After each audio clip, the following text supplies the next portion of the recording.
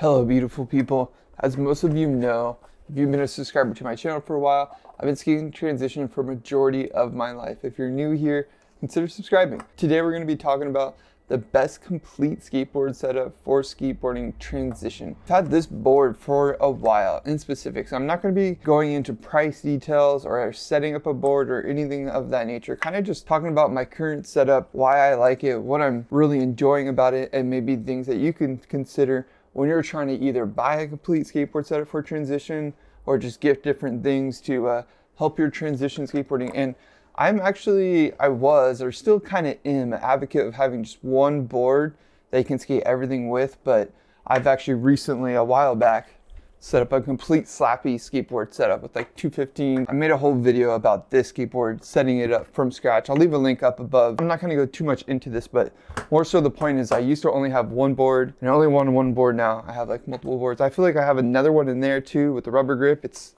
getting crazy now, but this skateboard in particular, I am loving it. We'll start with the board because that is the last thing that I got, and probably need to get a new one maybe soon, just because I have these really long pressure cracks. Pressure cracks are basically where the truck is, and you get these cracks that go up vertically with your skateboard. So yeah, this is a Polar skateboard, Nick Bracero board. It is an 8.8, which is a little bit bigger than I normally ride. I ride like an 8.5 typically. If I have like a go-to size for a transition skateboard, normally it's an 8.5, but this one is an 8.8, and I really like it because it is a pretty mellow tail. I like a really mellow tail. And the nose is still pretty mellow too. It's not super high, but it is kind of a bigger nose and nice and round.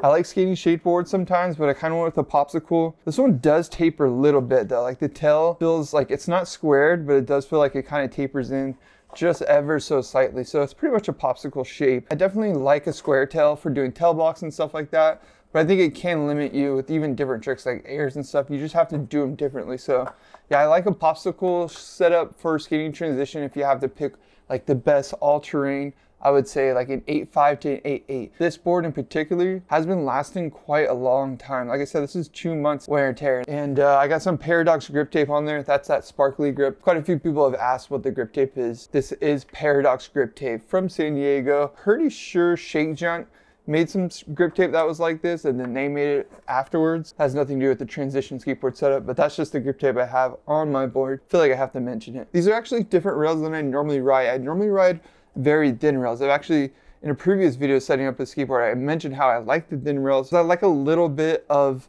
tension grabbing on the board. I don't want it to just be all rail, but I decided to switch it up. Like I said, I'm not like super keen to just keeping the one board forever, one thing that I like mixing it up. So this time I actually got Bones rails, and these rails are a little bit higher. They're like half a finger high. I mean, I don't know exactly how high, but as you can see, there's no touching to my board. That's why the graphic has stayed completely good the way it is. And at first it was really hard to get used to because I kind of, like I said, like that tension.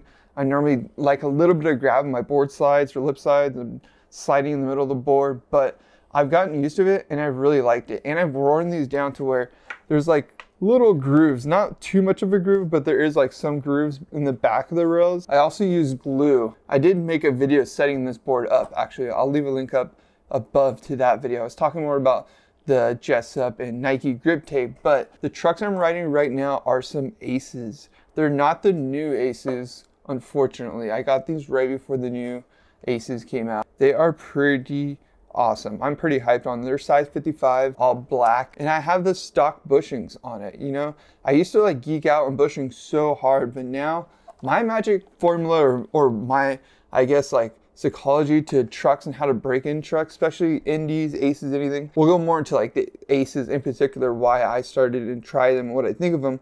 But I think the trick is to not tighten them or loosen them when you get them. Like, you almost have to skate them for like a day or two, and then you're basically letting the bushes sort of curate to your skating and how you churn your sharpness. Because if you start cranking your trucks down right away when you have new trucks, a lot of times that's what ruins the bushings. It's just tightening your trucks right away. So like break in the bushings before you start tightening your trucks at all. Now the really hard part with that is that with these trucks, they came so loose, at least for me, because indies are a lot stiffer when you set them up. You can skate them and not tighten them or loosen them and skate them forever. That's how I did it. But with these, I definitely had to tighten them like after 2 sessions because I was just like, okay, this is crazy. I'm all over the place. Even the first session, actually, I take it back. The first session, I think I did like one churn on them, and that was it, because I didn't want to mess up the bushings. So yeah, I've slowly tightened them as I've broken them in, and now they're pretty good. And I would say that they churn sharper, but they still just are as tight as my independent trucks were. Like, a lot of people think that you have to like loose trucks if you ride Ace, and that's not necessarily true. It probably is a little bit true. Like, most likely if you ride loose trucks, you're gonna enjoy Aces better, for a fact. If you're someone that's like super tight trucks, you're probably not gonna enjoy Aces. The point of that is because Aces churn a lot sharper. There's such a more like precise churn that just churns so much sharper. So if you're not a loose trucks person, you probably don't like that sharp type of churn. So I really like it. I feel like there's just more geometry. They're more precise, especially like recently skating pools in there. I feel like I was able to like kind of just get through the shallow one a lot easier than I normally would be able to. And they grind really good. I have noticed it doesn't get quite as good of a groove, or I haven't been able to get quite as good of a groove in the back of the truck. And I don't know if that's just because like they're already so round, and that's just like a good thing the way they're wearing down, but it's almost just flattening out more than it is making a groove. But then again, I've only had this board for a few months, so I think over time I'll probably be able to get a better groove in there. But overall, I really like Ace trucks. I think they churn really good. I think the bushings are great. It's just all about how you break in the bushings. When it comes to bushings, that's really what it all comes down to. You could switch them out with your old bushings and then try to just skate them right away, but I mean, people have all sorts of different techniques and stuff like that. You can leave your comments down below with your bushing hacks, but I'm trying not to go too crazy with it anymore. Now, when it comes down to the wheels, I haven't always been a split fire person. I'll be honest with you. I think split fire wheels pretty much sucked up until they came out with this formula, because before this formula, I think it was just really good marketing. They had an amazing team.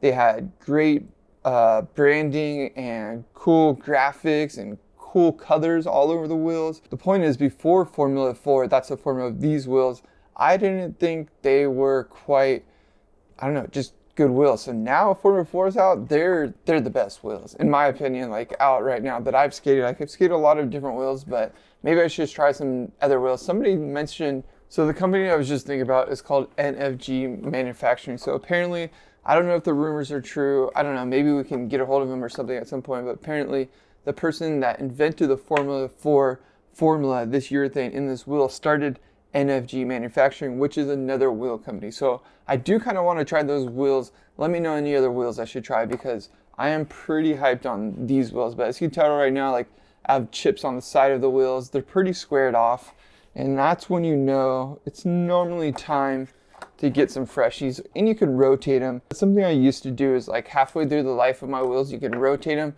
especially like skating transition, doing a lot of carves. You can get like a whole nother life out of your wheels if you do it in the right time, but I didn't do it. I'm definitely gonna get some new wheels soon, but these have been holding up for so long, and they started at 58 millimeters. Now they're probably like around 55s, maybe 54s. I kind of skated, maybe not, they're probably like 55s now. I've skated down quite a bit though. And then inside my wheels, I have the Bronson basic bearings, which are really good. I mean, so, and this board is just treating me really, really good. I know, like, I didn't go into too many specifics, but yeah, 58 millimeter wheels again, 55 Ace truck, 8.8 polar board, Bronson, and then hardware. I think I'm just using some like shop hardware, and then Paradox grip tape. That's basically what my setup is right now. For anybody wondering, I was asking, I'm loving it. This is a really fun board, but it is time soon, and I feel that's what it sucks, is like you get this board and eventually like get everything perfect with the complete, because you're always getting different things like wheels, board, different timing. And now I have to get wheels and a board. So that basically means I'm gonna have to try to find that sweet spot again, hopefully. And I don't know, I think I might just get another polar board. I think the wood is made in Mexico, from what I remember, I'm pretty sure. So I do like the wood. I think it's really good. It's stood up its time. It's really sturdy. Besides the pressure cracks, which is just recently I've started to notice, everything else has been really good. I'm getting razor tail a little bit, not too bad, but yeah, it's definitely time to mix up the board. So I figured this would be kind of a raw video really quick, just to update you guys on what my board setup is right now.